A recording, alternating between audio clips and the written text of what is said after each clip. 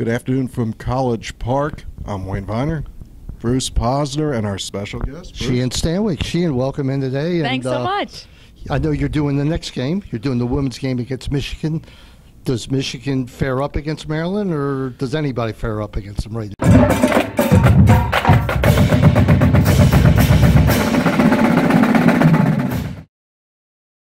Well, Maryland's tough, but these are two of the three undefeated teams in the nation. So along with Boston College, Maryland and Michigan undefeated. And I'd have to say Michigan's probably the biggest storyline right now. Just their emergence. They came in the season unranked. They've now moved up into the top 10, and it's an awesome Big Ten matchup. But it's senior day for Maryland, and they got a great senior class. And a big crowd. And a big crowd. Doubleheader with the men. So it's going to be a big-time matchup, but we're going to see how Michigan stacks up against Maryland. Talk about our coach, the tremendous Kathy Reese, now the winningest Maryland coach ever. Look at her record. How do you describe that? How do you define her record here? It's a mind-boggling, isn't it? It's unbelievable. I mean, her dominance as a player, not only here, then assistant coach, a head coach. But I think what really speaks to it is not only the wins, which speak for themselves, but the way her players talk about her and the way the alumni comes back and how much they appreciate what she's done and the team bonding. But the wins, it's just unbelievable. You play Maryland and you know that they're going to find a way to win. NPS, Nonprofit Services, has the technology and know-how to achieve your nonprofit goals. We have all the tools that you need for your nonprofit to be successful, including tech support, consulting, development strategies, and business continuity to make sure your data is safe on-prem or in the cloud anywhere all the time. Call NPS at 877-797-8776. We're easy to reach and easy to work with. I tweeted out the other day, I happened to notice Under Armour came out, which you do. Under Armour came out with the first 11 players in the women's game. 5 of them are going to Maryland. What else do you say? I mean, they recruit great. The rich get richer. They just reload. And every year you feel like they've graduated some awesome players, a handful of them, and they're able to reload. And then you get to see them at the Tewaaraton Awards and hand them trophies. Right. So it works out. They're the top in the beginning, the top in the end. But if it's not Maryland, who's the other most impressive team? If it's not Michigan, who is? I think you got to look at Boston College. Yeah, and right they're ranked number 1 in the nation. We won't get to see them face the Terps until we get to maybe postseason play. So they are tough to beat. They just had a big win today against Duke. Sam Apuzzo, who got the Tewaaraton Trophy last year, is at Boston College. So a lot of big names are there, and they are stacked. Would love to see these two teams match up. I think it'd be a really fun game. Right. Maryland right now is 15-12 over Michigan. We're in the last few seconds of the game, so it looks like Maryland's going to win. How tough is it for a team like Michigan? They've battled everybody, all right? They gave Maryland so much trouble tonight, it's almost unbelievable. Yeah. And yet, Maryland comes out on top. And, now they've lost 7 in a row, but they're not a team that should be 3-7. Right, and that's just so hard. I mean, every game is a matchup. The parity in men's and women's is so strong. I was out at Michigan last week, and the Michigan men's had a doubleheader with the Johns Hopkins Blue Jays, and Johns Hopkins came out on top. But they're those teams that you talk to any head coach, and they're nervous to play them. They're great, but at this point, it is all competitive and trying to get into your conference tournament play. So Bruce, I got a question for you. Go ahead. Last year, Michigan looked like it was the team on the rise. Maryland went there, had a lot of trouble with them. I think we lost, actually. What changed for them? How do you go from where I haven't were? followed them close enough because they have been winning. I know Kevin Conry very well. He's a great coach. And obviously I'm not rooting for him today, but I'm kind of hoping somewhere along the line he gets some W's because he's a heck of a coach. I don't know. But obviously there's a weakness in face-off.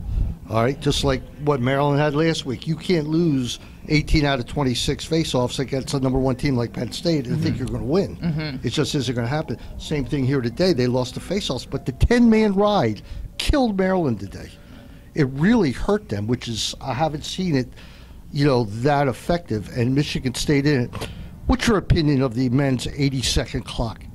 We seem to think maybe it's a little bit too long. You get a 3-goal lead with 5 minutes left, and you win a face-off, you could stretch that game almost to where it's over. Yeah, I wasn't a huge proponent for needing a clock. I know that the timer on was subjective, but I've liked what I've seen so far. Haven't been able to see it, in so many close games, but I love what it's done for the women's game. That's been great. You didn't have the stalling problem like you do. There's some need for some kind of clock.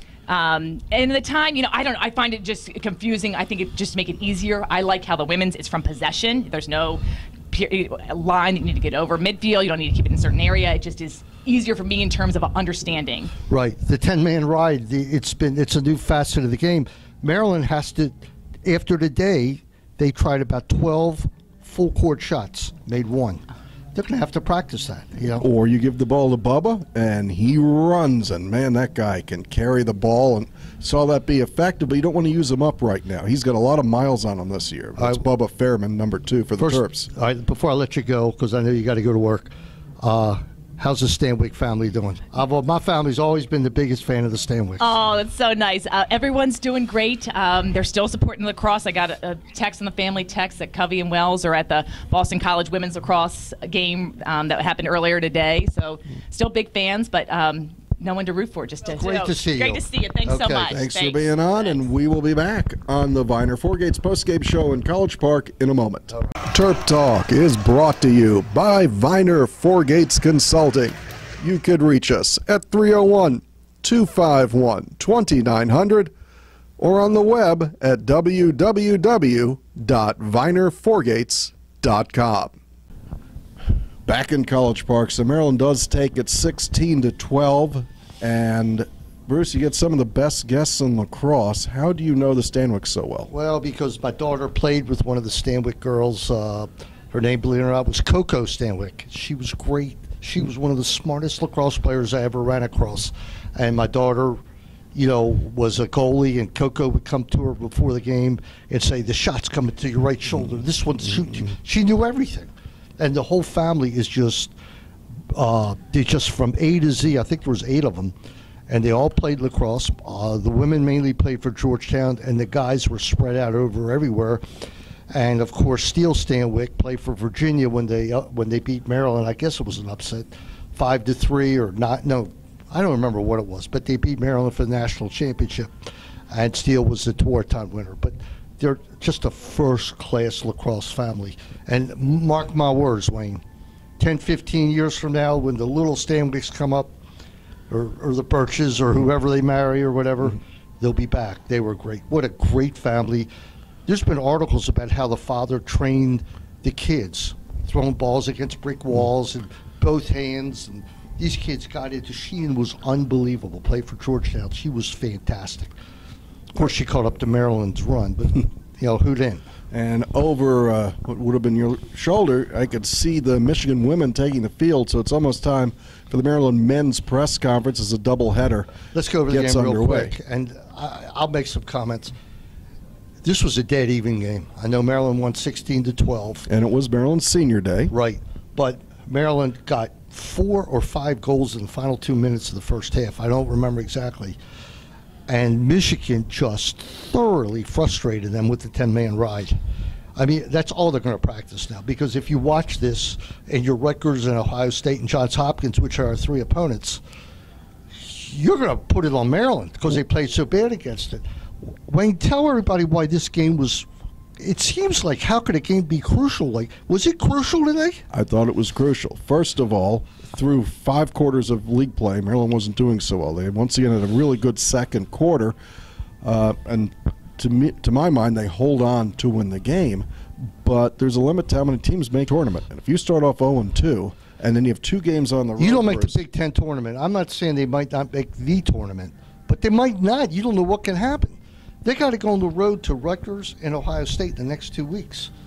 There's a likelihood they could drop one of those 2 games, right or wrong. They could. Which puts Maryland in the seat of having to defeat Johns Hopkins in that final and 5th game. When we both know Hopkins is heating up. Hopkins is now 2-0. Well, they were beating Rutgers by 5 with a few minutes left, but you're talking about a situation. You got to make the tournament. Whether you lose that first game or not, you got to have that wherewithal to be in the tournament.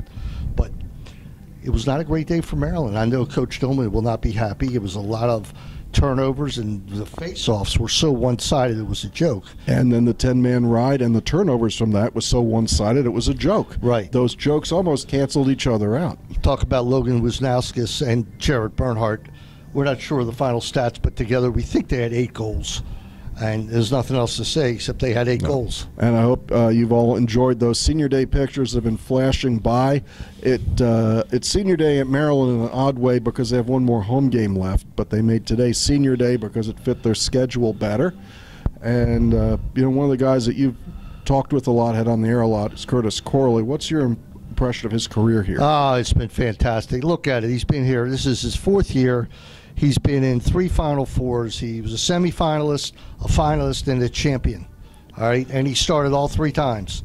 So what else can you say about Curtis Corley? I mean, he's been there. He's been great, and even in the scene this year, he's a leader. And if Maryland's going to go anywhere, it's going to be due to his leadership. And I think we should remark, and this is just, believe me, the players could care less about this, but Logan Wisnauskas not selected in his mid-season. Under Armour All-American, 1, 2, 3, or the inside lacrosse All-American, or even honorable mention. Wayne, does that make sense? Not really. And I think he had 5 goals today. He had 8 points today, right?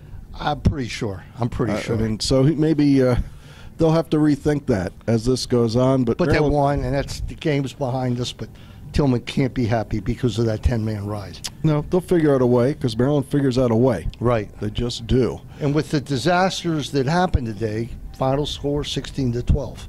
16 goals is a lot. Yeah, I picked it 16-5 walking in, 16-12. The ability for the backside attack to walk to the side of the net and score has been an issue now for 2 conference games. Right. Somebody found a weakness on tape of how we rotate and when we're yelling who's hot, and somebody's sliding and they find a hole behind them. It's to the left of the goalie, to the goalie's left, and boom, they score. Yeah, for sure. But the W's in the bank. They're now 9-2. They'll probably remain number 2. Maybe it'll drop. I don't know. Loyola beat Lehigh today. It's a big win for them. And Duke put it to Notre Dame. And I think that's Notre Dame's 3rd loss, or maybe 4th. I'm not positive. But they're undefeated indoors. Indoors are great. Yeah. You can't beat them indoors. I'm going to tell you that now. And on that note, you can't beat Notre Dame indoors. And on that note, I think we're going to wrap this up. And we'll see you on TerpTalk on Wednesday, 1300 CBS Sports Radio. Let me say one thing. Johns Hopkins is coming up, April 27th. It's also football day. Football's at noon. And then the women play Johns Hopkins, which will be a great matchup. Oh, I'm going to be here for 12 hours that day. And then the men play at 7:30. 2 years ago when they were here, we had 17,400. I don't know what they're going to have this year. If the weather's good, it could be a lot more. I don't know. It's Maryland Day. Yeah. Be here. Get if your you're thinking seats. about it, be here. All right, everybody. All right. Good afternoon from College Park.